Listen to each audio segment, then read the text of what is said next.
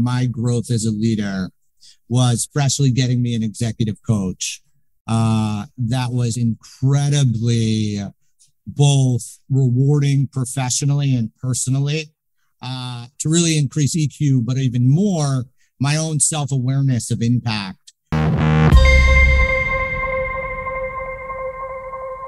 That was an eye-opening experience. And I think for anyone on the call that is looking to move up, if they can talk to their company about getting an executive coach, because the power of that is both rewarding for you on a personal level, but rewarding for the company on a long-term level, that they have someone who is fully capable of stepping into a big leadership position with a little bit of an investment with an executive coach. I knew what a therapist was.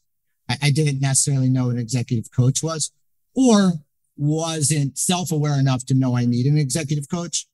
Within a couple of weeks of having an executive coach, it was very clear that I was someone who needed an executive coach. Yeah. Is there a difference between an executive coach and a therapist? Or, and I don't want to get too personal, I don't know if you've had both. Where does one start and one stop?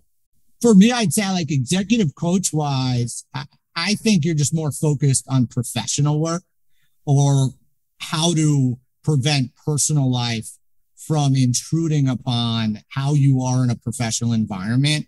I think is the only place where there's probably some overlap. But I also think like you're talking to them about your stressors, the things that really drive you to get angry or respond.